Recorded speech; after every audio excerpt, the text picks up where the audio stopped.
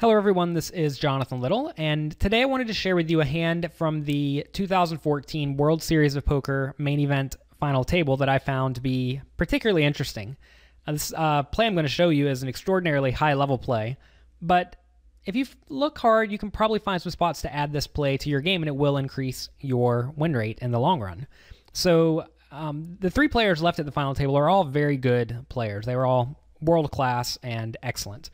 So in this hand, we're playing 600,000, 1.2 million, and we see that Stevenson has about, we'll call it 18 big blinds. So Van Hoof raises to 2.6 million from the button with Jack 5 offsuit, and this play is acceptable. I think you need to be raising a lot of buttons whenever you are playing three-handed, and that's simply because you really don't want to be playing from the small blind, and from the big blind, you're often going to be out of position. So you really need, well, you are going to be out of position most of the time. So you really want to make a point to abuse the button as much as possible, especially if the players in the blinds are not three-betting you too often or playing too aggressively. I'm not a big fan of raising into the shortest stack. Notice that Van Hoof and Jacobson both have about the same amount of chips. So I'm not a big fan of raising into the shorter stack, but you know, what are you going to do? You have to raise sometimes, and might as well be a Jack 5 offsuit. So Stevenson decides to call. I think he could go all in if he feels like it. If he thinks Van Hoof is opening a ton of buttons, I would be perfectly fine with Stevenson shoving preflop just to try to maximize fold equity. So Stevenson gets top pair, which is great for him.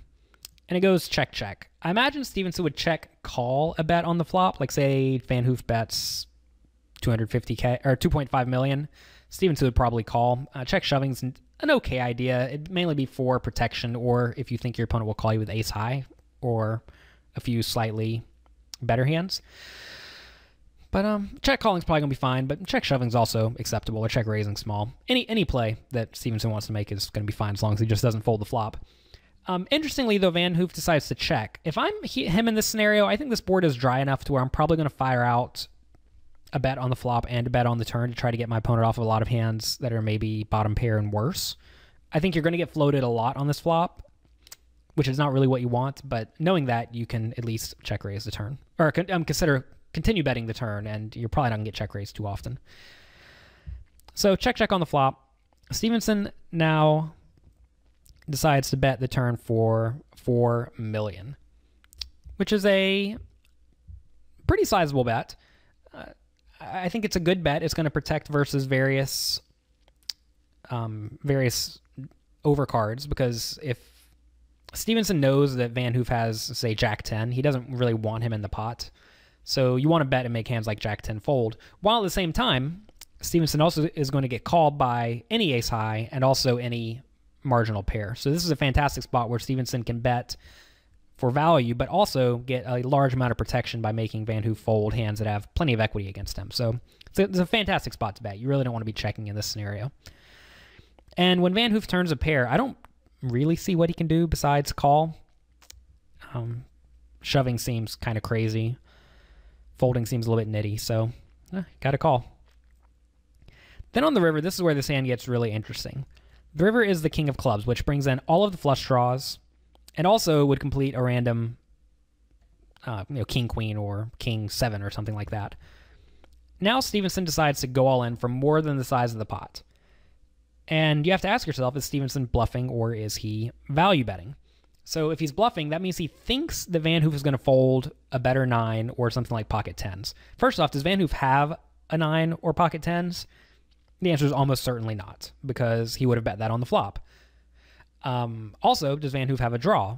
Again, the answer is probably not, because if he had a draw on the flop, a flush draw, I mean, he probably would have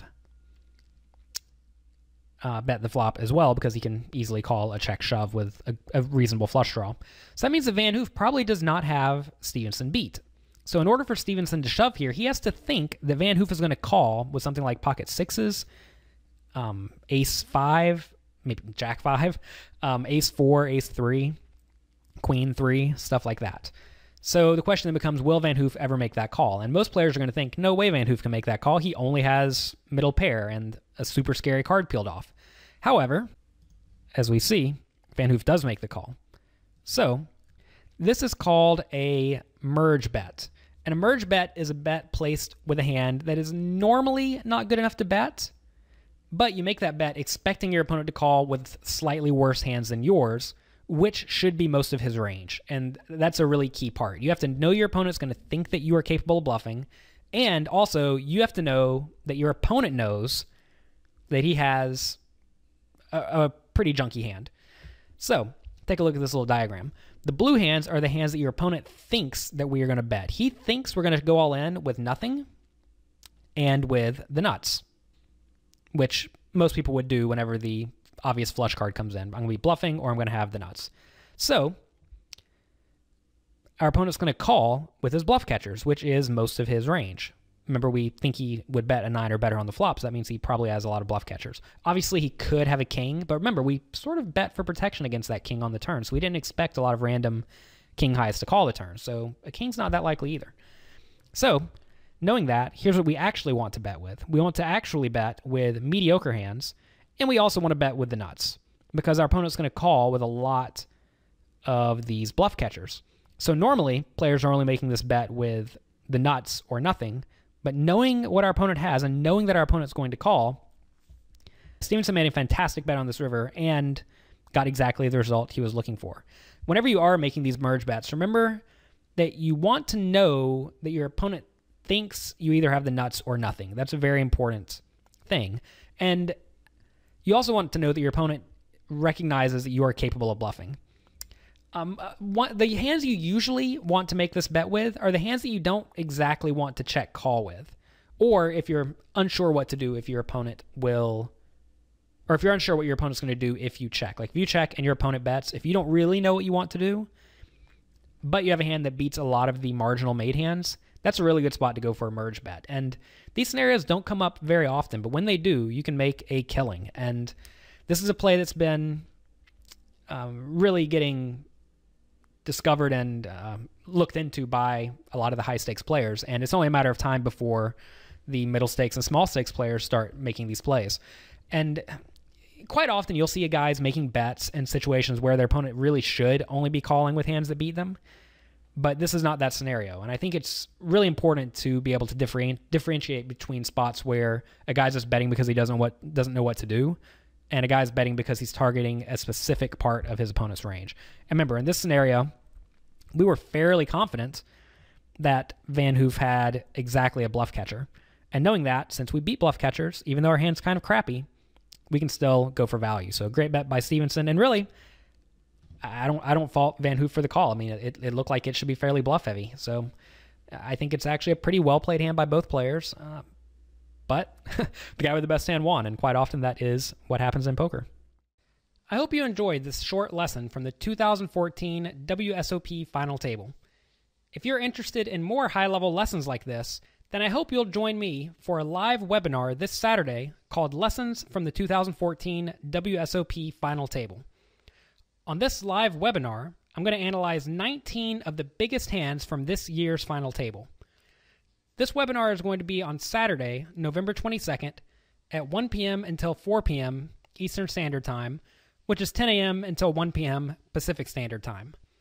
When I open this up to the general public later, I'm going to charge $97 for this webinar, but if you order it right now, you can attend my webinar live, ask me your questions live, and get the recordings for just one payment of $49. Click on the button below to sign up, and I'll send you the information you need to join this live webinar. Then, I'll email you a link to access the video and MP3 recordings of the webinar as soon as I get them posted online, which should be 2 or 3 days after the event. Attend the webinar or watch the recordings, and do your best to apply what you learn over the next 60 days. If you aren't happy for any reason at all, just let me know by sending an email to support@floattheturn.zendesk.com, and I'll give your money back with no questions asked. So, if you want to take your tournament game to the next level and get all of your questions answered by me, click on the button below to sign up. Thanks for watching, and I look forward to teaching you at my Lessons from the 2014 WSOP Final Table.